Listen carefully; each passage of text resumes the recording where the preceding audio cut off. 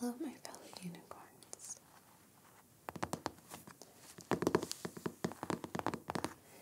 Today we are going to continue our fairy tale journey. I'm going to read to you the fairy tale story of Rapunzel. Let's get started.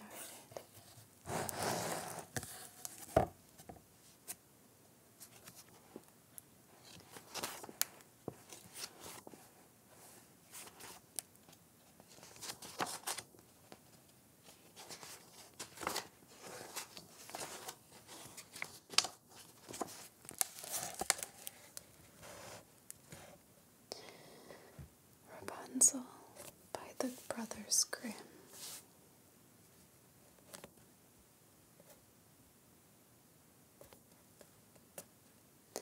A man and his wife had long wished for a child, and after many years had passed, it seemed at last they were to have one.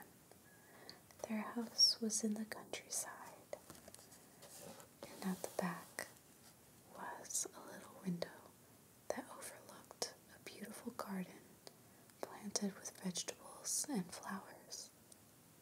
But it was surrounded by a high wall, and no one dared go in there, for it belonged to a powerful witch. One day, the wife was standing by the window and looking down into the garden when she saw a bed of Rapunzel greens. They looked so fresh and lovely that she longed for some to eat. Each day, her longing increased until she became pale and sickly and would take no other food. Then her husband was alarmed and said, "What's the matter, dear wife?"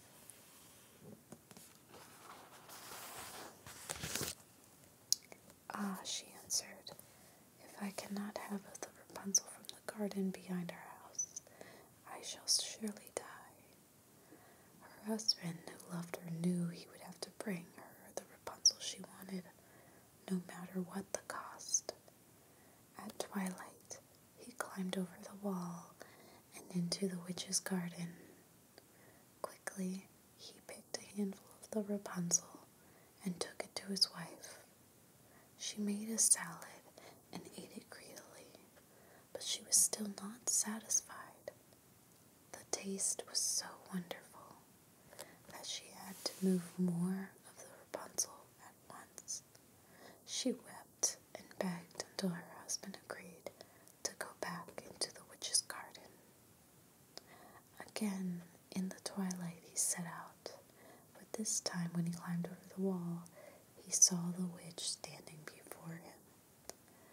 "How dare you come into my garden and steal my Rapunzel?" she said angrily.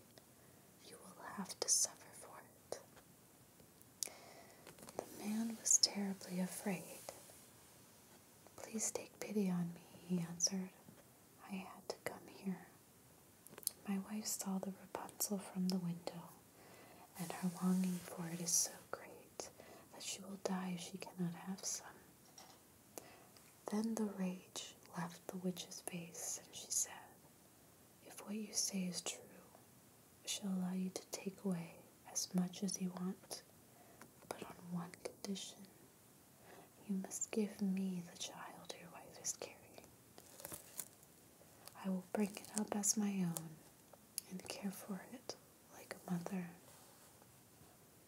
In his fear, the man consented to everything, and when the baby was born, the witch came for her and gave her the name Rapunzel. As the years went by, Rapunzel grew to be the most beautiful child imaginable. When she was 12, the witch took her away and shut her up in a tower that stood in a forest. It had neither staircase nor doors, and only a little window high up in the wall. Each time the witch wanted to come in, she would stand below it and cry, "Rapunzel, Rapunzel, let down your hair." Rapunzel had magnificent long hair, as fine as spun gold. When she heard the witch's voice, she would unfasten her braids and twist them round a hook by the window. Then the hair would fall 20 feet down, and the witch would climb upon it. Some time later, it happened that the king's son was riding through the forest and passed close by the tower. As he did, he heard a song so lovely and clear that he stood still to listen. Rapunzel sang each day in her loneliness, and it was her voice that he heard. The king's son wanted to climb up to her and looked for a door to the tower, but none was to be found. He rode home, but his thoughts were haunted by Rapunzel's sweet song, and he returned again and again to the forest to listen to it.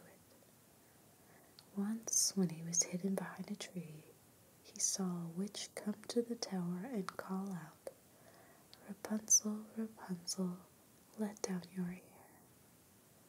Then Rapunzel lowered her hair, and the witch climbed up to her. "If that is the ladder one must climb, I too shall try it," he said to himself. And the next day, when it began to grow dark, he went to the tower and cried, "Rapunzel, Rapunzel, let down your hair." At once the hair was lowered, and the king's son climbed up on it. Rapunzel was terrified, for she had never seen a man, but the king's son spoke to her gently and told her how beautiful her song had been.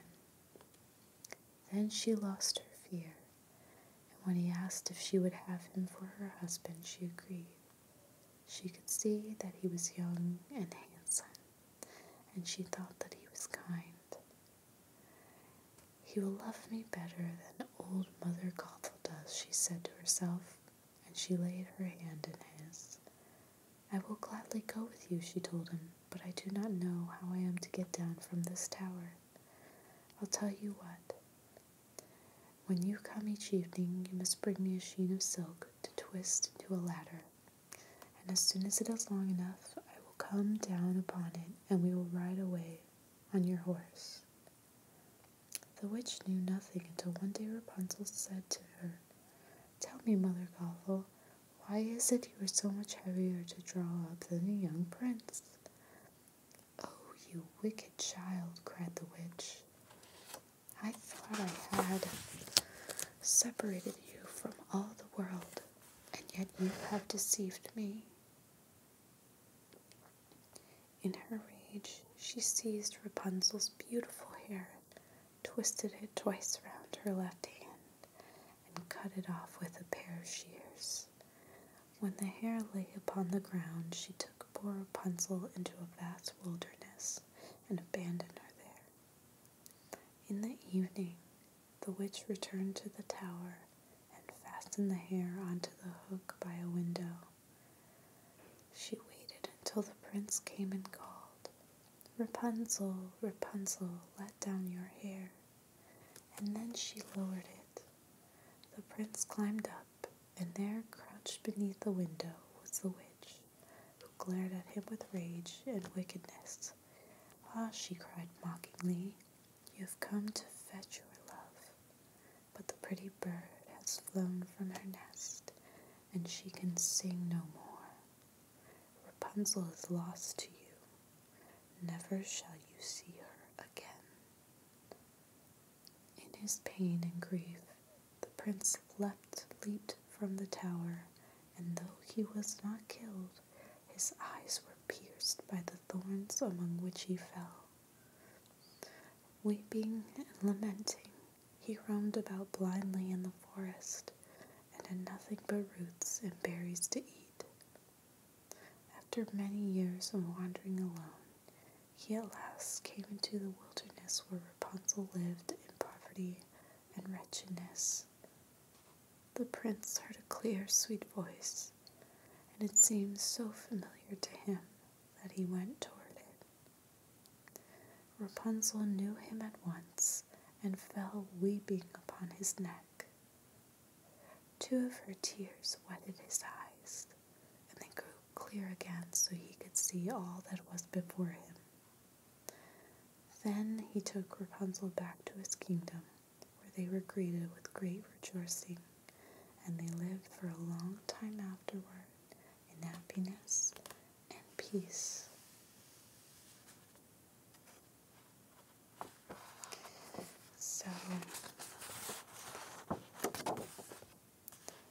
So, this is a very interesting tale because there's lots of little lessons to be learned. First, with Rapunzel's parents,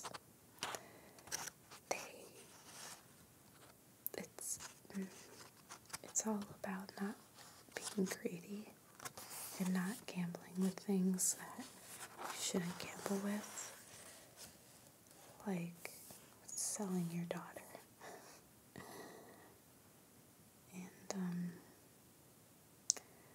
And making, compromises that compromise your morals. And then you have Rapunzel, who has to be careful with who she trusts, but she's basically a captive, so. And then you have the prince, who literally was blinded by love, but only true love made him see again. So, it's nice little lessons in there. I really enjoy the illustrations for this story because they are so vivid and colorful and just so beautiful. I mean, Rapunzel's mother looks so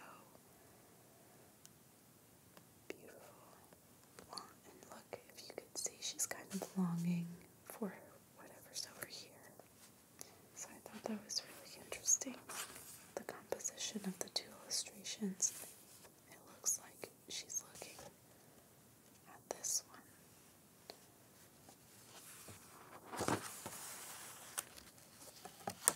And then the witch threatening Rapunzel's father.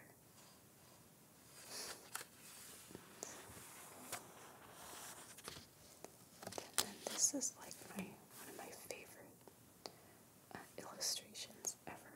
I mean, Rapunzel's so beautiful, and you can see the prince climbing up the tower to see her.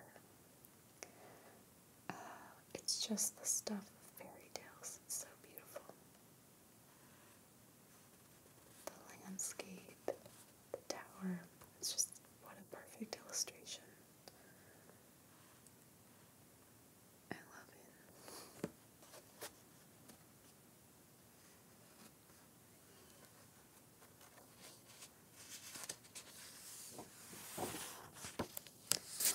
And then I find this illustration very endearing because even at their lowest point, Rapunzel and the prince found true love and they held on to it.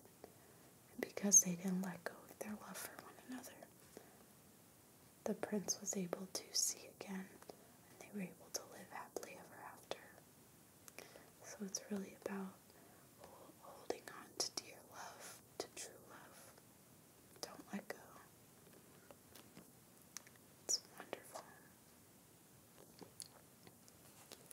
I hope you enjoyed this story. I hope you enjoyed this story. If you did, please subscribe to this channel, as I don't advertise on any other social platform. I'm gonna do my best to upload videos every week, even multiple times a week. So, the next story that I'm gonna read to you is The 12 Dancing Princesses. So, stay tuned for that one.